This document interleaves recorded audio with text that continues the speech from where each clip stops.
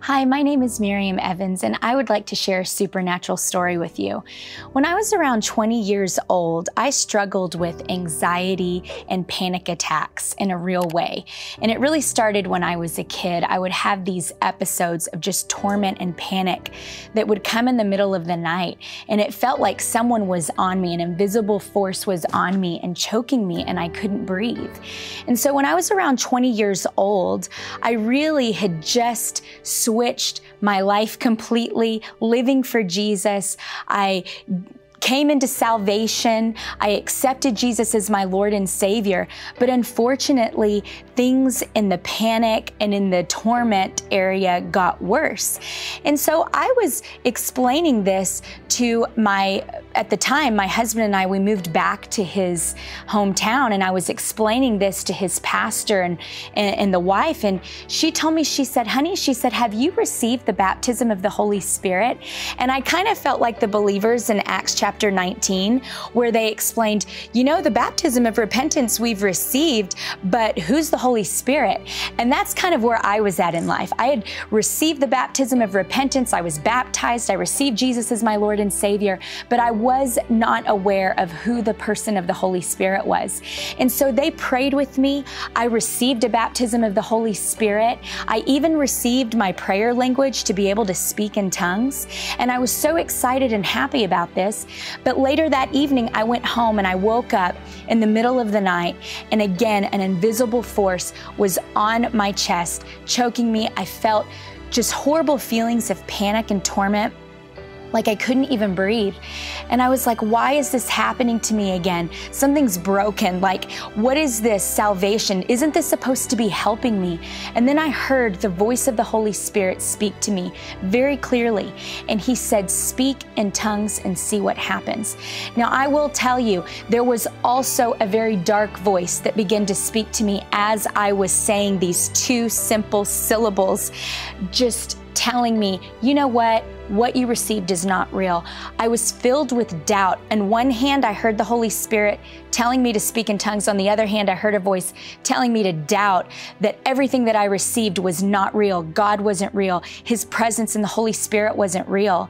And so I went ahead and just started just murmuring these two little syllables. And as I began to step out into faith and speak in tongues in a language that didn't make any sense to my mind, I felt my room begin to fill with the presence of God as a violent rushing wind. It makes me think of the violent rushing wind that came in Acts 2 into the upper room. A violent rushing wind came into my room and began to fill my room, and it was a loud wind, and so much so that I began to grip on to the edge of my mattress because I felt like I was gonna blow away. And I know that God was entering me into this open vision. My husband was next to me, and good for him, he slept through the whole thing. And so this wind was picking up in my room, and God opened up my eyes to see in the spirit realm. And I saw what was behind. For the first time, I saw what was behind all of these panic attacks. And I saw demons filling my room, with one that was trying to choke me. And the wind that was in my room completely blew every single demon out of my room. There was no contest. There was no question. The person of the Holy Spirit had been introduced to me in that way, in a very real way, in a very real manner for the first time in my life. And I want to tell you that the next day I woke up, I slept like a baby, and the next day I woke up completely set free from panic, torment, anxiety, and I didn't even need my medication. And not only that, because of the anxiety, because of the panic, I also had a lot of physical infirmities in my body. My back, the discs in my back needed healing. I had a neurological issue at the time that had caused the left side of my face to paralyze and droop, along with excruciating headaches in the back of my head, all for which I was medicated for all of those things. And so later that week, I found that as I would spend time in God's presence and as I prayed, His glory, His manifest presence would come and visit me, whether I was in the shower or at home or in bed or even at church. And every time I came out of his presence a different person. And so my body was healed. God began to heal my nerves. He began to heal the discs in my back. He had already delivered me and set me free from torment and anxiety.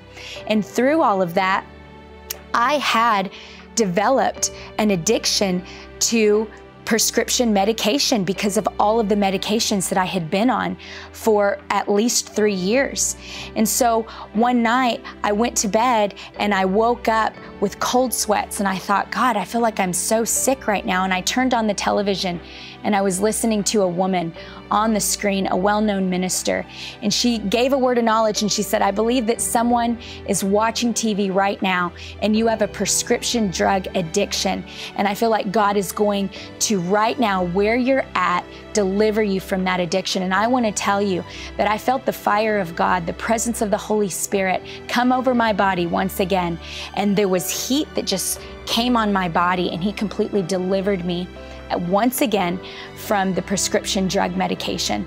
And so I'm telling you this and sharing these stories with you today because I believe that the same Holy Spirit that came into my life after I received Jesus as my Lord and Savior is the same Holy Spirit that you have access to today. So if you're watching and you have torment, you have anxiety, depression, if you're watching and you have addiction in your life, or you have physical infirmities, whether it be cancer, back problems, headaches, any type of incurable disease, I want to tell you that Jesus is our Savior and Jesus is our baptizer. And when you receive Jesus in your heart and you confess with your mouth that He is Lord, that you know in your heart that the Holy Spirit raised Him from the dead and that He's alive today, I want to tell you that that's not the end of the conversation.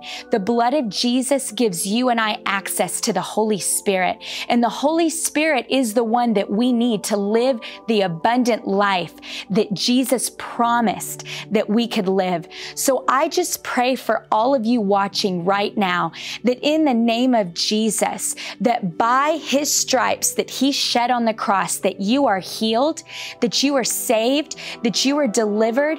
And I just pray, Holy Spirit, that the same way that you came through a television screen, that you came in the night watches of my life, that you would touch every person watching right now. And I just say, be healed in Jesus' name. Be set free from torment, anxiety, and depression in the name of Jesus. And I feel even right now that some of you are going to be healed. I even have faith that all of you watching this right now, that if you need a physical healing in your body and if you need healing in your mind from torment, that the power of the Holy Spirit is going to set you free and heal your body right now. I see spines coming to alignment and discs just like myself. Right now, I even see tumors that are dissipating in the presence and the glory of God right now. And I just say, be healed from your infirmity. In the name of Jesus, rise up out of your sick bed. And I just release the joy of the Lord, the joy of the Holy Spirit to be your strength. In Jesus' name, amen.